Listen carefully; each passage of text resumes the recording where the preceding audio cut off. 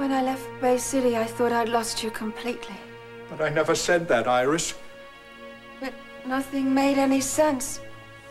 If I wasn't your daughter, Iris Corey. I told you then that made no difference to me. You're my daughter no matter what happens, Iris. But it made a difference to me.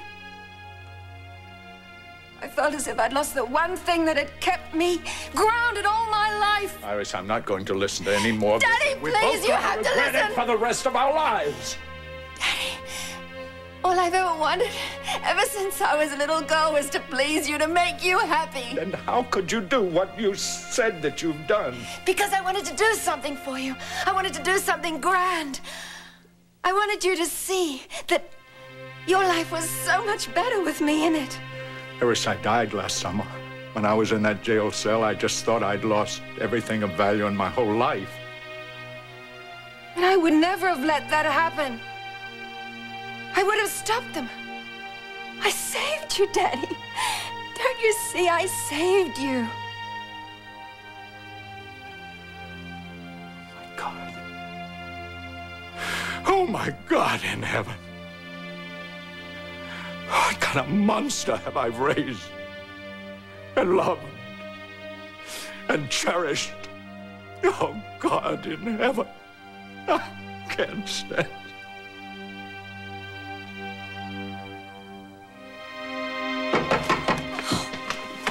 What?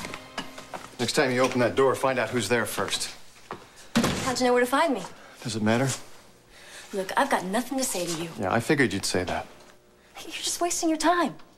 And this is my place. If I want you to go, you have to go. Josie, I came here because your mother is very worried about you, and you're too angry to see things right now. Oh, come on. Things seem pretty clear to me. Shut the door.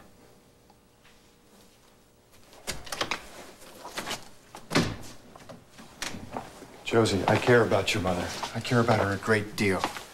In fact... Don't bother. I already know. You know what?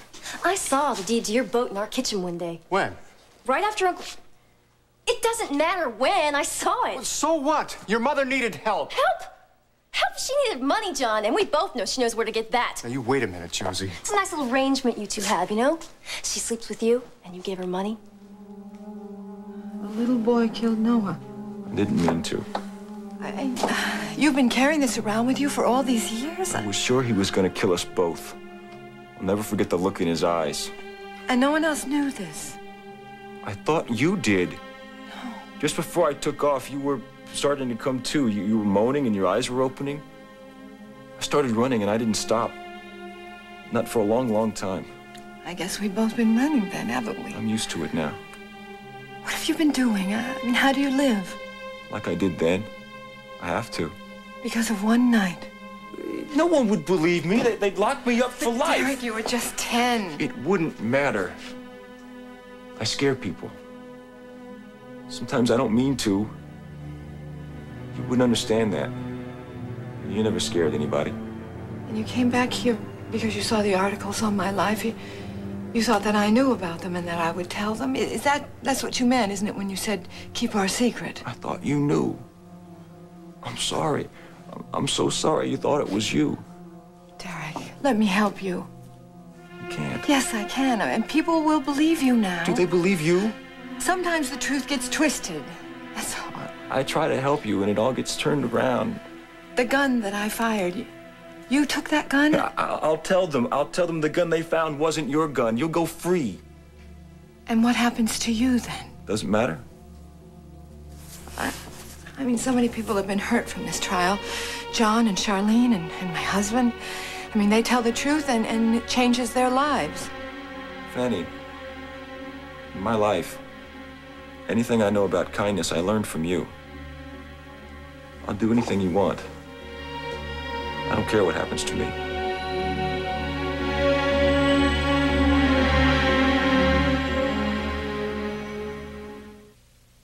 Evan, Mac and I welcomed you into this house once before. I want you to know the offer still stands. You have a very special place in our hearts. Speech. Yes, speech. Speech. There's so much I want to say to you, Rachel. Especially to you. You all right? I'll don't you sit down, man? I should have stopped this a long time ago. Stopped what?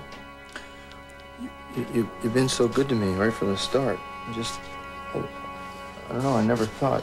Rachel, he really doesn't look well. I know. I thought you'd be a bunch of snobs, you know, a bunch of bores. And with all this money, it would really make you ruthless, but...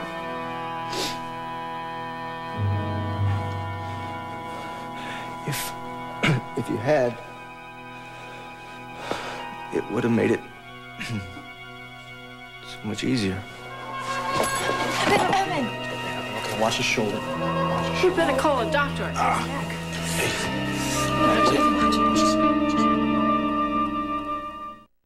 Who's that guy? I thought we weren't going to bother each other anymore. I heard all this yelling coming from the place. That's another thing. The walls are very we may thin, live in right? the same building, but I don't have to answer to anyone anymore. Anyone. You got that? All right, fine. I got that. Fine. You deal with your life and I'll deal with mine. It's fine with me.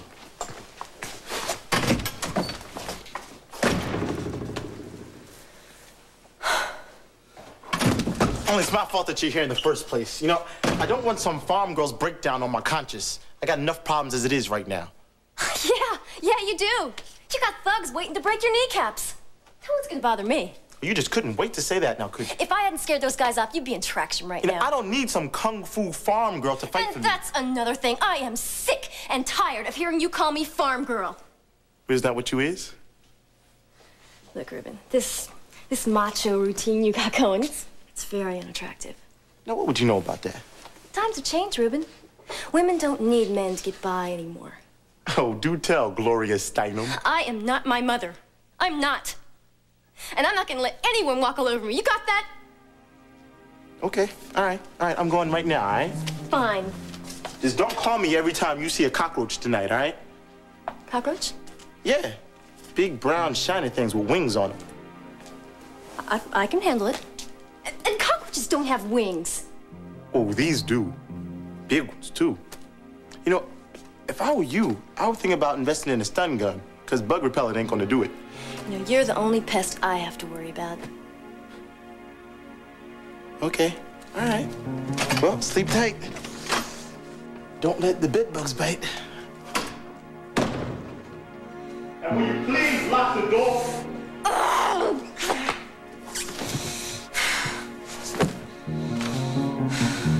You know, I really have some thinking to do. Do you think you could keep our secret for just a little longer? Whatever you want, Fanny. You know, I'm starting to remember more now. About what? You used to wear a baseball cap, right? It was a Cubs cap. Yeah, I wore it all the time. I found it in the garbage bin. Right. It was filthy and you used to wear it really down low on your eyes. And you used to say, Derek, how can you see where you're going with that dirty old cap over your face? Right. If you don't watch out, you're going to be wandering in traffic one day if you're not more careful. I remember. It's so good to talk to you and see you again. I haven't been able to talk about that night with anyone. You saved my life. Thank you. Best thing I ever did. Look how you've had to live because of it. I told you. And now you're willing to come forward about Jason, even if it means... Confessing to Noah's. I'm ready, Fanny. I'd do anything for you. Didn't we have this the other way around just a few days ago? You were the one that was sick. You should never have left the hospital so soon. Well, I hate to miss a party. No more partying. They're bringing my father's car around. I'm gonna take you back to the hospital. Okay. I'm going with you. No. Somebody has to go with you. No, I want you to stay here. Why won't you let me help you? Because I can't. You know, you're being a real pain about this. There's Sam. Would you call him over here? I want to tell him something. Sam. Come here. Could you, leave us alone for a minute, please? I don't know why you're being so stubborn. Come on.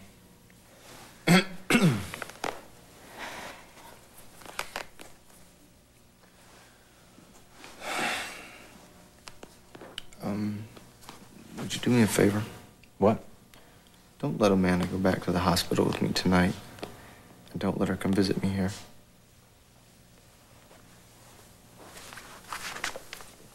Evan, I don't think Amanda's gonna buy that. Promise me. Why? Because she has to get on with her life and with you. Okay, I'll tell her, but I really don't think that she's gonna listen. Make her listen. Evan, Amanda feels responsible for what happened to you. She wants to help you. Yeah, but I can do it on my own. I need to, okay? I don't need any help. All right, I'll tell her.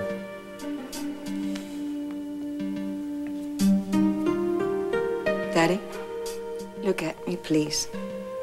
I can't, Iris. Just go. Look, I know it was a stupid thing to do. I wish I could take it all back. Did it never occur to you to just come to me and tell me that you needed me? I didn't think that would work.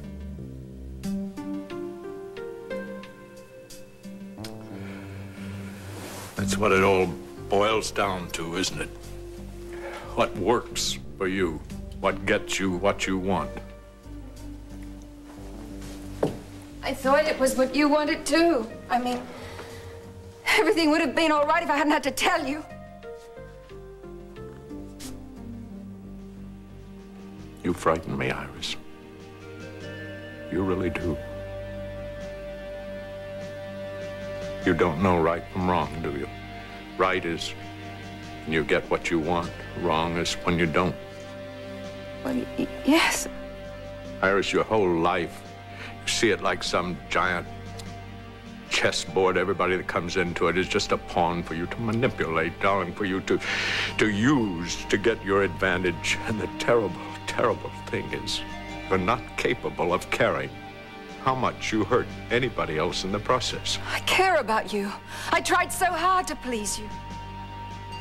I think I understand now, for the very first time, what all the others went through.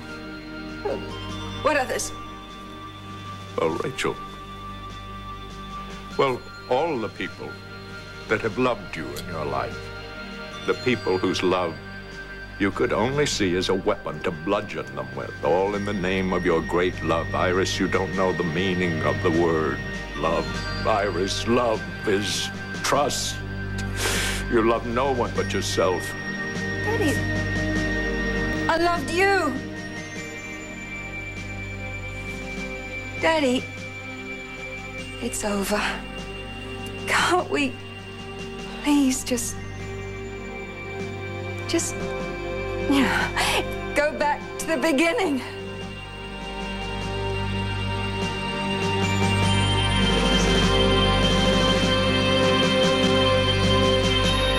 I needed you to know how much I loved you!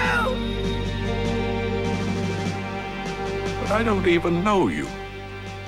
Oh, Daddy, it's me. It's Iris. I'm your daughter. Don't take that away. No, Iris. The daughter I knew. The daughter I loved. She's dead, Iris.